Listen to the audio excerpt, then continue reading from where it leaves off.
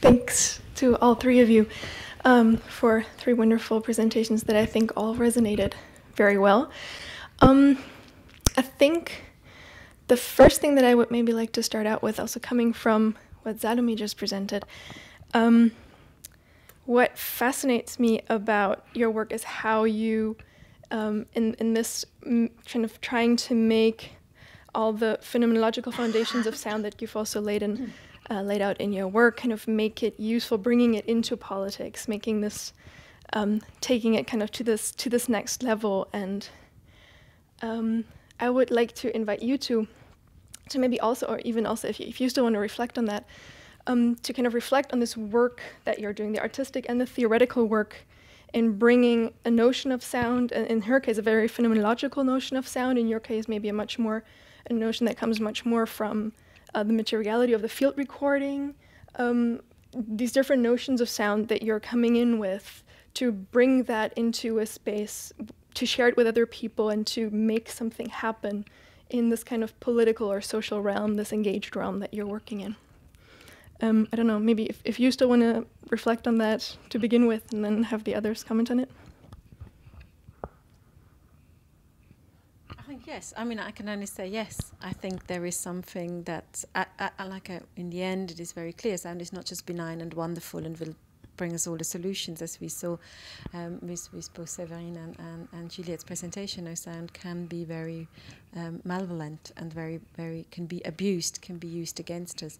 But I think it has the potential, and I think that's the excitement for me, this kind of, that it can make us rethink what we think we know visually, and can make us look at things differently. And then maybe we also find counteractions against the control that it's, at least institutionally and governmentally, has been used for a lot. And I thought it was really interesting how the gender was used, Juliette, in your examples, how apparently a female voice is going to get us to the enchanted space. I thought that was very funny. Séverine, or yeah, do you want to?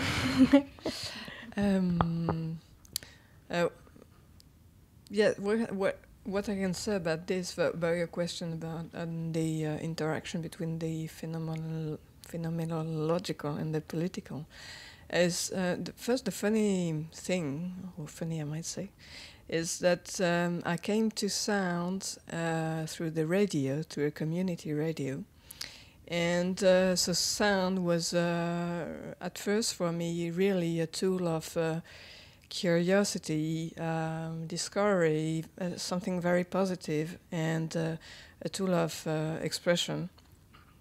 And as I was working in this radio, I started to work as an independent researcher on sound, but more precisely on the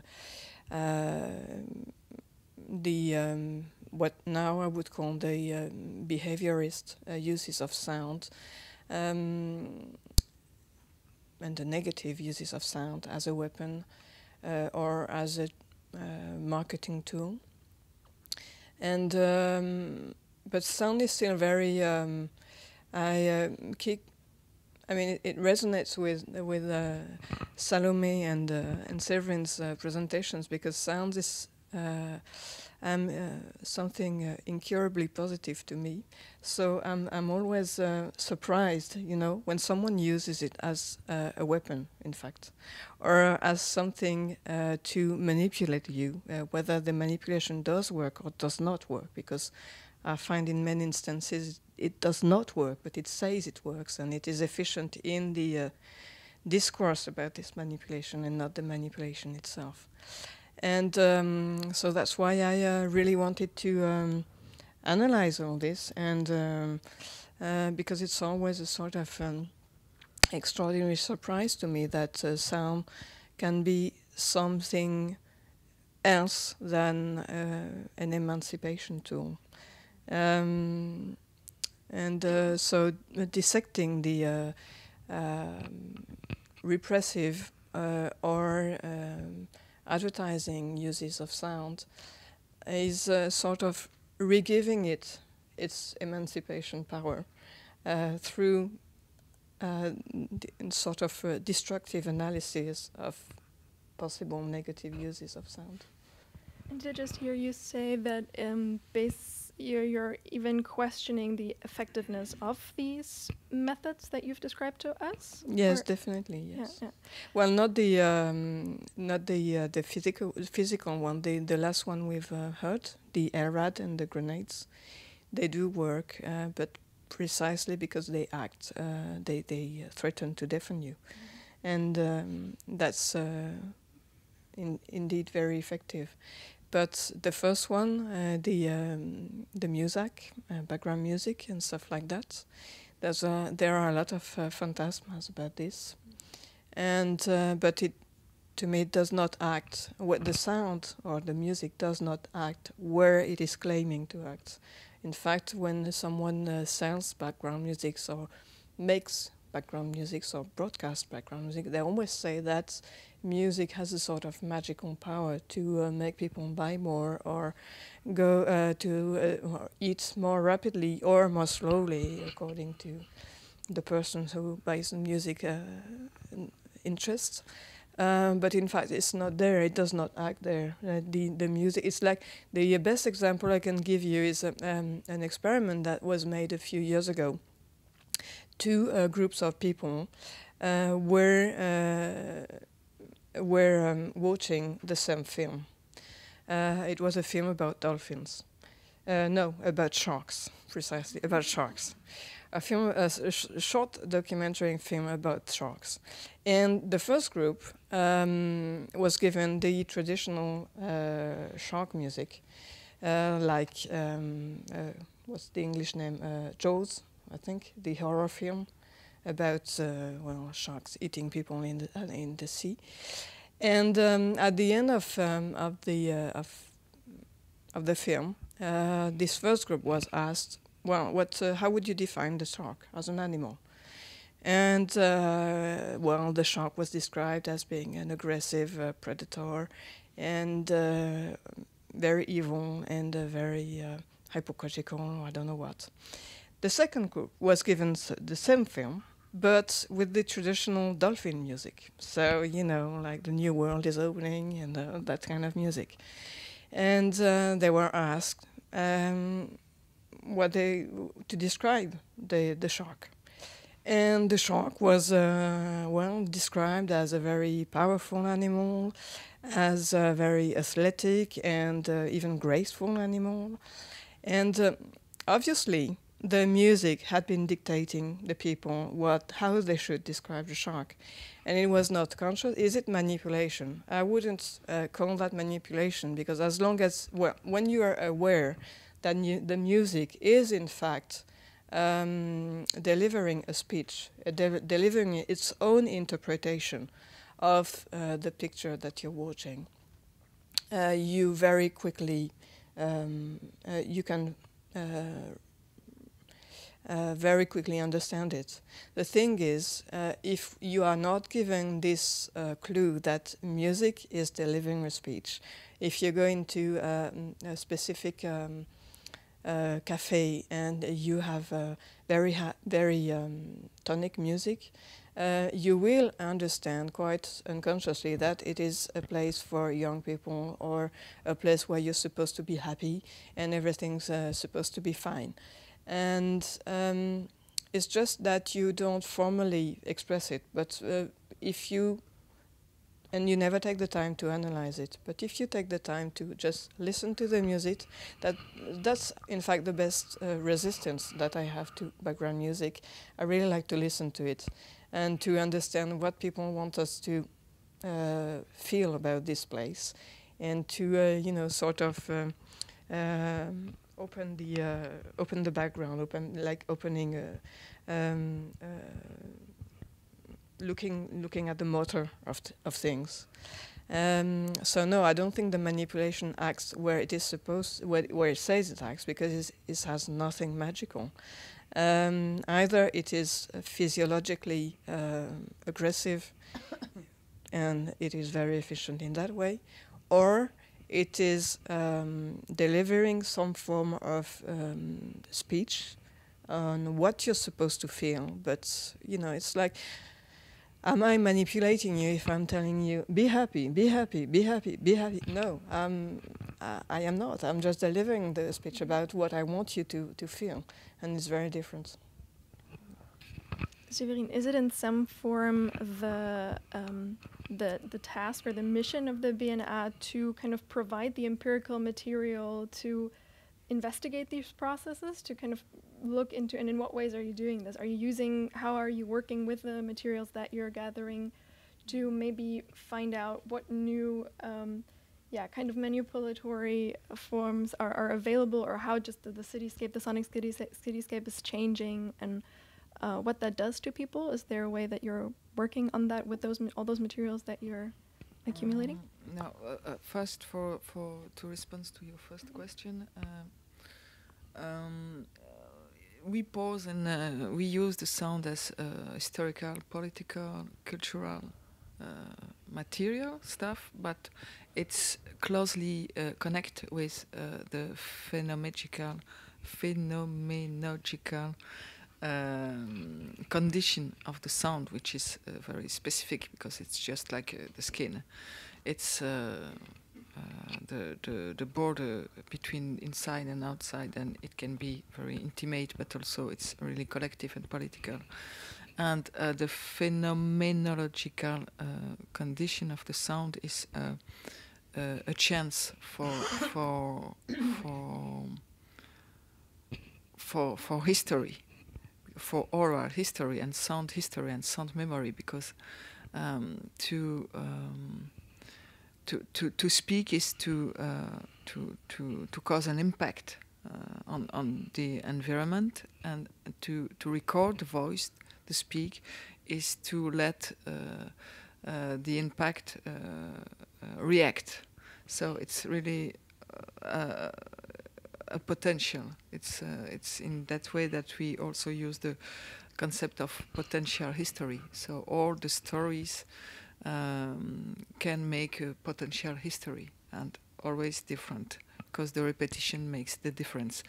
And how we use all the conversations and the soundscapes, no, it's more, it's just as I said, it's an experiment. So it's a very subjective and organic experiment, and it's freely available also, so the public can use our sound and the words, and we more use it to firstly make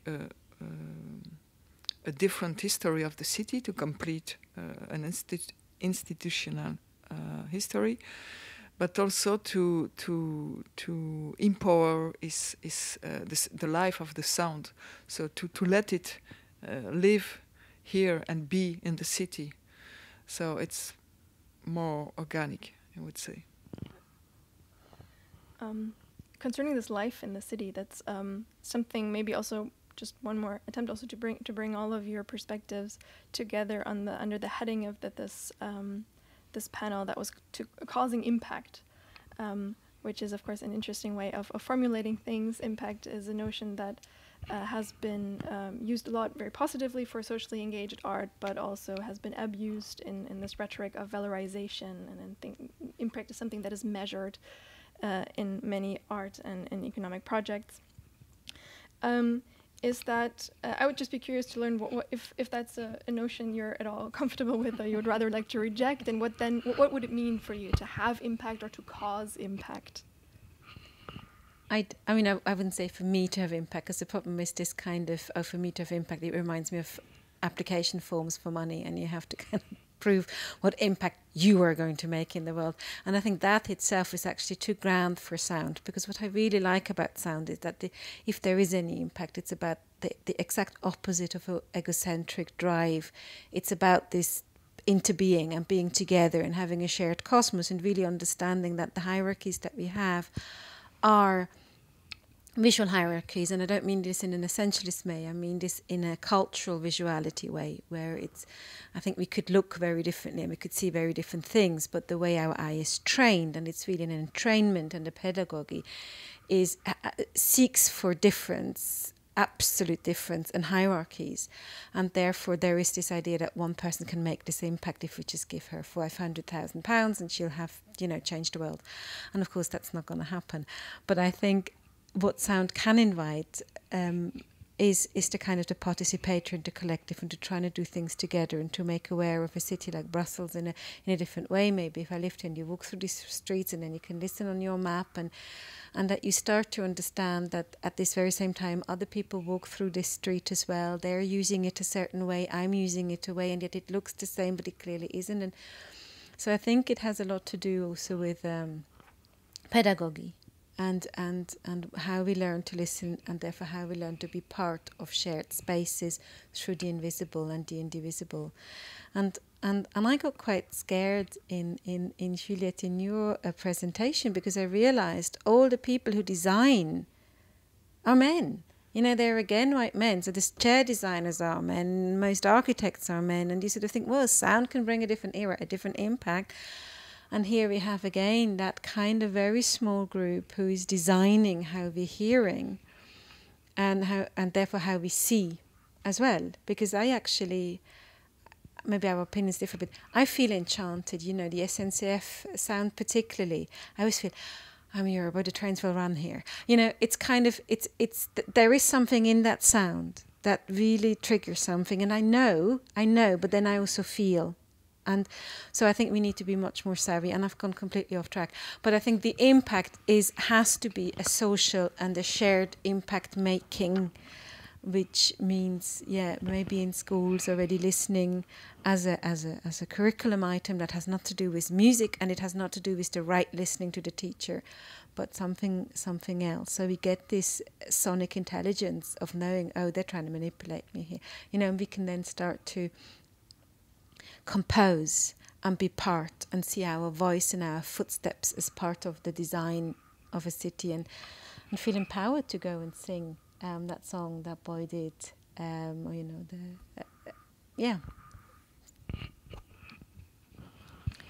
I wouldn't use it. To me, impact is in fact to keep on with what Salomé is saying, something very masculine or warrior-like, and I'm not.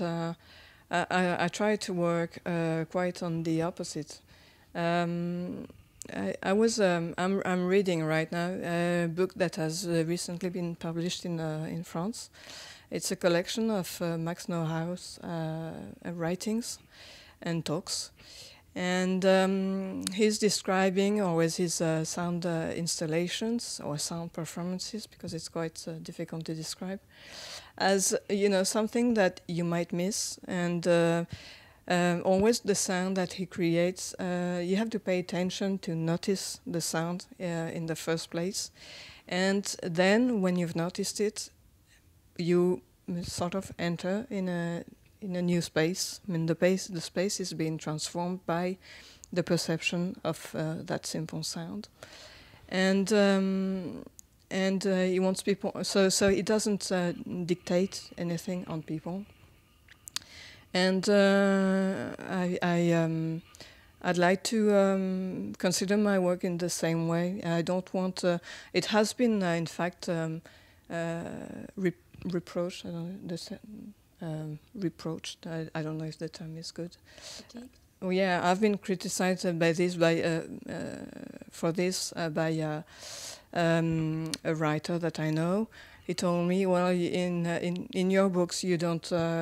We don't know what you think, and you don't tell people what to do. I say, well, yes, obviously, I wouldn't want to tell people what to do.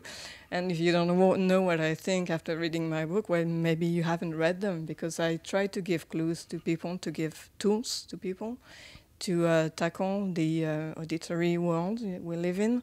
And I think that my irony or my position is perceptible in my work, yet I do not try to impose it on people, and certainly not to say, we're all going into that direction, please follow me.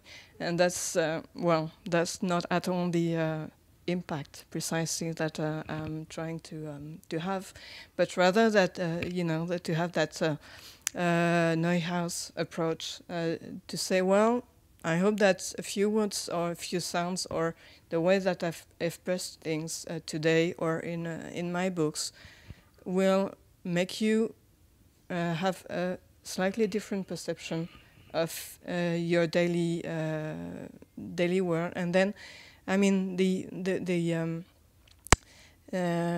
chemin, the path is all yours. I mean, I'm not going to walk along that path instead of you, and I couldn't imagine your path. But it's just, you know, a slight shift in perception, very small one, but that I believe can change things. Thank you. Séverine, something you want to add from the BNA perspective? Yes, of course. Causing impact, it's very important for me and for us, because indeed what we are making collectively is to try to make another history, and I personally believe that to speak is to act, and there is also a spatio-temporal complexity in what I do with my work, because I really feel that what I do is not only for the present but also for the future, and that's an urgency. So maybe at this point I want to open up the podium for questions from the audience. We already have one burning up there. Or an observation, or so I find it very interesting to raise the combination. Shall I take Thank you. Oh, that's great. So I thought it's a great combination. And so I've been wondering, in a certain way I read or I listen or I sense the recordings of Juliette. Or in a certain way, if Séverine is the center, as in the talks, so in a certain way I just heard all as a field recording. And then I was thinking, all the sounds played by Juliette are kind of a field recording for the people on the public space, which is always a cultural space. And so in a certain way, it's very much about domestication or pacification. But in a certain way, I feel, let's say, if you think about what you, Salomé, your last LP, the little piece you played, in a certain way, we could feel like that's also a field recording for domestication or solidification, but for another class. Let's say for the people as we are that live in the clouds of the art, and of course we want to have an impact, but we want to have an impact in a very nice manner. So because in a certain way, what strikes me is that we almost blame these male people, whom I don't defend, of course, that do sound design. But in a certain way, if I try to analyze the sound you played, it has been played in a church, highly framed, highly cultural, powerful place, by an organ. There were long sounds. There were harmonies that we recognized for centuries. And so in a certain way, if I try to reframe my position, which is always difficult. I mean, I just have my view, but just I try to, in a certain way, from another perspective, we could almost say that the Muzak sound and a certain kind of sound art is all just part of sound art. It's just, I felt it's Juliette's files were all kind of the same sound art, but for other classes. And so that's I don't know what to do with this. I mean, And I'm sorry to last. And I found it really interesting. The center of the whole thing for me was this little Allah, which in a certain way, in Juliette's talk, you feel the analysis of making us clear what the sound design, sound art is. And in your way, it's the idealism of what might be possible in our great, nice world of artists. And in a certain way, there was like a moment, this little Allah, which is nice for us because we can enjoy the difference for once. The innocent difference, because we need so much to enjoy it. Because it's the only thing we have to justify in a certain way what we want to do. I mean, if I can just pick up on a point that's really dear to me to make clear. When I say I was slightly worried that the sound designer were, I think, exclusively, in fact, unless I've misheard, male and presumably white male on the whole. I do make a clear difference in my thinking and in my writing between male, female and masculinity, femininity, and I very much follow Hélène Cizou in her differentiation, and hence the last quote on a masculine, let's say agency in the world and a feminine agency of the world, and that's not equal to the gender, the physiological gender of the person being that agent. But the difference is the kind of the issue of the revenue, the issue of what comes back, and maybe that's why the word impact is so important to me, that I think I don't really search for impact as for agitation, and I think these are two different words, and they're quite decidedly different, because impact means I gain revenue, agitation means something happens in the world, and I think that's what's very different to me and very important.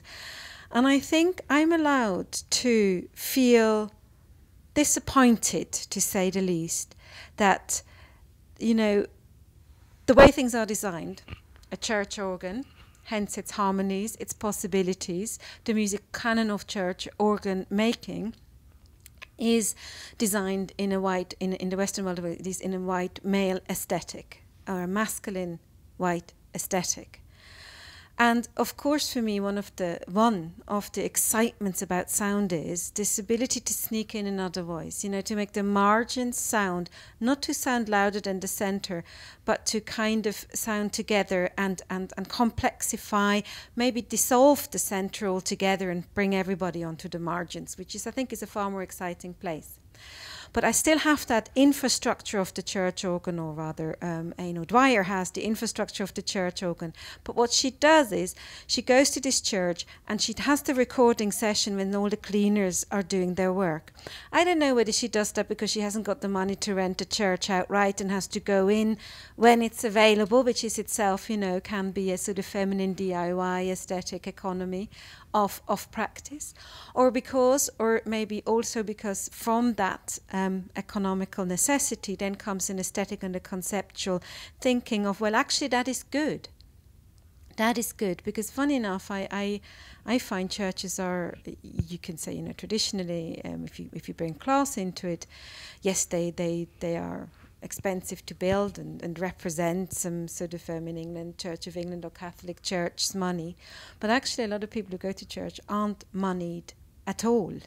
Not at all. And I think it's more complex. But I think I am entitled, as a woman sound maker feminist, entitled to be a bit upset, if not a lot upset, that there is this invisible field, that there is this other material. We could make the world sound different in order for us to see a more complex plural world, not only, you know, diversity, male, female, masculine, feminine, but more plural on the whole. And yet again, the field's already taken, the sound's already done from that very same voice. I mean, you know, if that can't make me upset, I don't know what can. I think I'm entitled to. Yeah, I mean, I did not want to attack you especially. I mean, so, I mean, of course I understand. But in a certain way, for me, the question is that the sound art of the policing what in a certain way Juliette showed us. In a certain way, I can't forget to find it also in what we are doing in a certain way. That's my point. So in a certain way, I completely agree what you say. But why again a church? And it's not because of this specific example. It's just as a thought. You mean why? Why again the church? Who was built by man? Who is ruled by man? So what on earth was not built by man? Tell me that, and I go and make some sound work there. Just go out. Just go out. Out where? The street? That was designed by men. Of course, but you don't reproduce it here. I mean, maybe that's where, you know, an Afrofuturism comes into. We just simply have to go into the future and work backwards, because clearly there is no space. I mean, if you go that way. I think the church is a fine place to go and do sound work in order to exactly dismantle its own hierarchies, the musical hierarchies, the religious hierarchies, the architectural hierarchies. Yes, I see this point as well. I mean, it's, as I said, it's just as a thought. I'm not interested in a certain way to hear you defending. I'm not it's in a certain way, I'm just telling you off. It's in a certain way the thought that what do these spaces tell us? Because it's not only the church. It's the organ in the church. Well, I shouldn't be in here then. I shouldn't make a sound in a lecture theatre, because that is absolutely a masculine space. Yes, on that note, maybe we'll give room for we have time for one more question. If there is another question, yes, please. Oh, there's a lot of cable. Sorry. Thanks. Partly a question and partly a statement while doing theatre with this mic. Thanks. Yeah, thank you all three so much for your presentations. I guess I'll start with a statement. I'll just say that maybe, you know, what's kind of remained very much after the three presentations and after the talk here was just this idea that, you know, at times where sound is instrumentalized in dominant ways to repel and alienate, perhaps, you know, a very significant political statement to make is to use sound in ways to approach and intimate. And I find that this is exactly how sort of, you know, feminism and sonic practices kind of intertwine. So in a way that was very, very clearly demonstrated, especially, you know, in the final sort of presentation. But of course, there's this question of positionality, I suppose. So I guess, you know, when sound is being used to intimate by dominant practices, then we find it sometimes, you know, very, very alienating. So, for instance, you know, the comforting voice that signals intimacy, you know, if it's done in a way that is kind of top-down, trickling down, and you cannot really engage with it in other ways other than obeying it, then it's something very different than the comforting voice that emerges from, say, two people improvising together spontaneously and in a place where they shouldn't. So I suppose a question that I have is, and it goes for all three speakers, is how do we negotiate positionality? In cases like this, like the conversation that just happened, where, you know, for me, Anya O'Dwyer's work is so interesting because she's entering a space almost like in hiding, you know, she's playing in the church in a way that is not a concert, so she's not kind of focusing attention on herself, but quite the opposite. And I have stories about that I can talk about later, but how do we negotiate, you know, this position of who is speaking or who is making an utterance and who is being instrumentalized? That's a kind of open question, and, you know, I suppose I would really like to hear something about that from everyone. Thanks.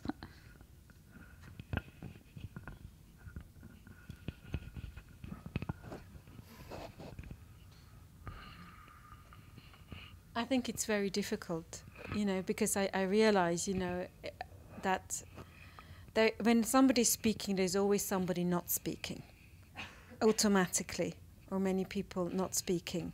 And while I sort of feel, you know, an issue of feminism has been very loud, the issue of race or creed hasn't been as loud, but to me it's implicit in a notion of plurality, that I know that this realization that there are the margins, sort of the invigoration and the listening to the margins is to really to the inaudible, to unheard voices in general, and to just get rid of the center so that a lot more can be heard. So positionality, as I understand it, and I don't know whether we understand it the same, becomes for me very important. And yet again, it's a feminine practice of a positionality that always understands that as soon as you speak, somebody else doesn't. And a humility, I guess, and a responsibility to that position of speaking, that within what you say, you're not speaking for, but you're at the same time listening for what's not being said all the time, and so that it can be readdressed in every new incarnation, in every new production, or in curatorial concerns, or in publishing concerns, or whatever they might be, however we interact. So I totally see that as a not a solvable but a practicable issue, I guess. It's indeed difficult, but as I tried to show, we have a lot of methodology, and so we record a lot of conversations. So people exchange words and they speak together, and also we try to don't have an exotic relation to some topics, but we dispatch microphone, and so people can record themselves or anyone they want. So we don't we try to déjouer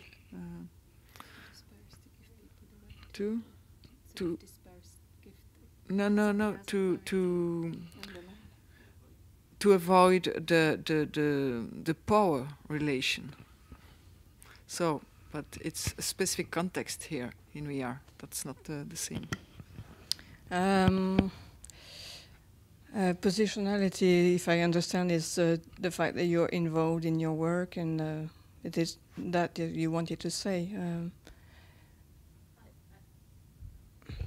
I guess it's, I mean, in a way, maybe Salomé also kind of evoked that as well, just from which position one speaks, and therefore how that influences, you know, what is being heard and what is being silenced, in a way. Well, from where I speak is also from where I listen, and also from where I just live, and the fact that I am a woman.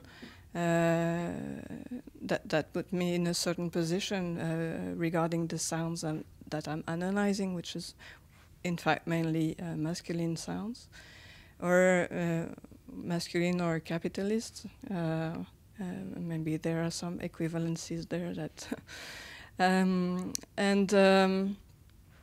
I'm also a white woman, so I think that being a woman gives me a position of outsider. Being white gives me some sort of automatic legitimacy that other women wouldn't have, or other persons that don't define themselves as women or men. And, well, I am standing from that position, which is sort of, I am giving myself my own legitimacy to, first to analyze what I'm analyzing, and to say that it is, in fact, a new research field.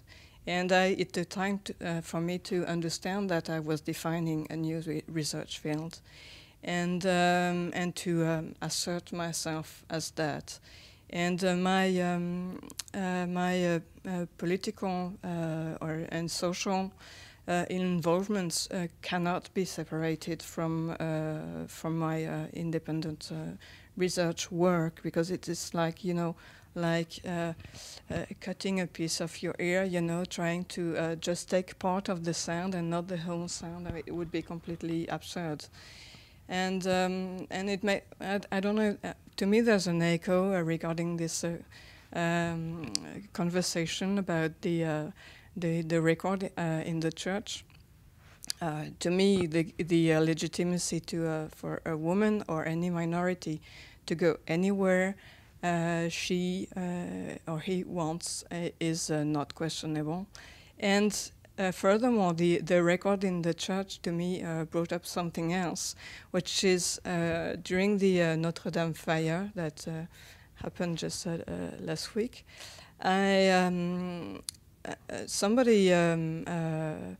Somebody said that in fact the history of women workers in the medieval ages or later is not void. I mean, it is simply not known. And in fact, when this woman goes and records in the church and plays in the church in that way, to me it's sort of an echo also of a new audibility to a hidden or unheard history of women presence in the churches and in any place associated to masculine power. And to me it's very interesting. It's like, raising the ghosts of people that had been hidden there, and they suddenly have their own voice in that place. Finishing on female ghosts for this morning.